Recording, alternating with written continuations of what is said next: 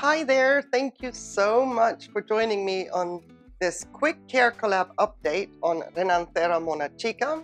Today I'm joined by Gabriele Carson and What's Up Orchids, and I want to say thank you so much to those two channels for jumping on board on this very quick update, because I reached out to them and said that mine was coming into bloom. Could we do an update? So here we are, Gabriele Carson and What's Up Orchids. Very quick update, Renanthera monachica. I was expecting to have more blooms open, as you do. Well, you can see that 3 have opened, and there should have been 5. 2 nodes here blasted. Got 2 more buds to go, 2 more buds to go, and something very interesting, the spike is wanting to extend. I've never seen that before. The spike had ended here, but it's now shooting up an extension. So we'll have to wait and see what that does. But for now, I wanted to show you my Renanthera monachica 2.0 blooms that are open, that haven't failed. And they are very, very beautiful. I'm extremely happy to still have this orchid in my collection, because I call her 2.0 as she is my second one. I lost my first one last year, just as she was coming into maturity and blooming for the first time after 2 years in my possession. Well, I immediately got a replacement, and that is why this is monachica 2.0. And true to form, she is losing leaves again. Now I'm going to watch that spike in the back. I'm going to try and do this correctly without breaking anything. This is the second leaf that is going. She's already lost 1 leaf since she started to open her blooms.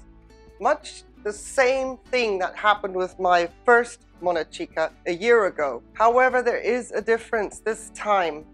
My leaves are fading from the tip to the base as opposed to the base to the tip. Which brings me to another thing that I have changed up. I have been extremely cautious on the fertilizer front. You can see here, for example, what I'm being really careful about. And this is a different reason why this beautiful root here failed. The tip has gone black, which is unfortunate, because I was hoping it was going to do what this root did and go into the water as well. That didn't happen because I touched it. I don't know what it is about my hands or the oils on my hands that make roots fail. I have to be so careful not to touch roots.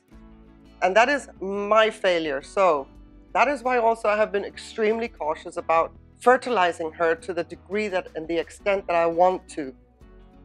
Coupled with that, she now lives outside, and that's why we're indoors today, because the wind outside is horrendous. I've tied everything down, everything that I can, so that nothing gets blown over or blown away. And as I stand here, I keep looking over to my deep south area where the unicorn umbrella is protecting my angraecums. That's why we're indoors. There was not a single corner on the patio that isn't windy. High humidity orchid. Well, the minimum humidity she can tolerate, but not for too long, is 40% humidity. Preferred is daily rainfall. And here I am now in May, and my humidity today is 13%. So I am misting her a lot, but I'm very, very cautious on fertilizing her. So whatever strength she is drawing to get these blooms to open is coming from the leaves. That is my theory, because I don't see anything else about this orchid that is showing me other signs of worry. And I'm also letting all this foliage grow now around the orchid top and into the media, and there's more moss coming. All of that I'm letting happen, because one thing is me touching a root and ruining it, like here. Another thing is that the roots now coming for the next 4 months are going to be really, really taxed regarding my low humidity. And if I then add fertilizer to that, I'm very concerned. However, I have now at night gone around misting the base of the orchid top. And I have overnight fertilizer solution in here. First of all, I've started with calcium, magnesium, and seaweed overnight, and then during the day when I mist again, I take my sprayer and I really flush out whatever is in the reservoir down here with my sprayer and replace that with fresh RO water. So My fertilizer regime has changed for this one because of the conditions that I'm experiencing outside. I really don't want to lose another monachica. Things, you know, in the past I didn't mind, oh, I'm going to buy a replacement. But that was before 2020. Things have changed now, so it's a nervous time that if I lose another orchid, I may have to then say, I can't get this one because I'm getting others, or which one's more important. This one is super important, but she's not becoming that easy to find in Europe anymore. 4 years ago, no problem. Now, it's a little bit more difficult. But look at her beautiful, beautiful blooms, and this is why I want her in my collection. This is just, I mean, she's not fragrant, by no means fragrant. But these blooms are so, oh goodness. In a way, I really wish I had forgotten how pretty these blooms are. But on the other hand, I have a monachica in bloom, and then you look at them and you're just going, oh, I'm so glad I got you, you know?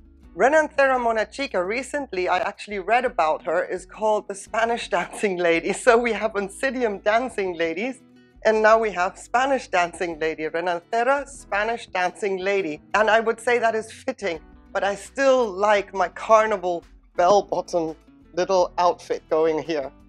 The blousey, you know, the big blousey polka-dotted bell-bottoms of the carnivals, like the guys that are on the stilts as they go past you in a parade. That is what these remind me of. Very, very pleased to see that at least I have some blooms, and very pleased that she is still with me. No more leaf drop, please, monachica. I don't need the stress. And super interesting to see an extending spike. Whether that has anything to do with a calcium-magnesium additive, I do not know. But I'll take it, and we can also watch and see what happens with that. Again, I thought this was quick, and I'm already up to 7, almost 8 minutes. I do apologize, but I get so excited when I see beautiful things, and it makes it nicer to share with you when other channels say, go on then, hers are in bloom, let's jump on and show our Renanthera as well. Appreciate it very, very much, Gabriele Carson and What's Up Orchid, for doing this update together with me. Seems a bit strange to do these CareCollab updates on my own, but really appreciate your time. And please, everybody, check out the links in the description below and see how their Renanthera monachicas are doing in their specific environments. I'm in southern Spain, very, very dry conditions, and everybody else has different growing environments. I find it really interesting what one orchid is doing opposed to the others, and I hope that you will find that interesting as well. Appreciate your time. Thank you so very, very much for watching, and I wish you a wonderful, wonderful day, and please stay safe. Take care. Bye.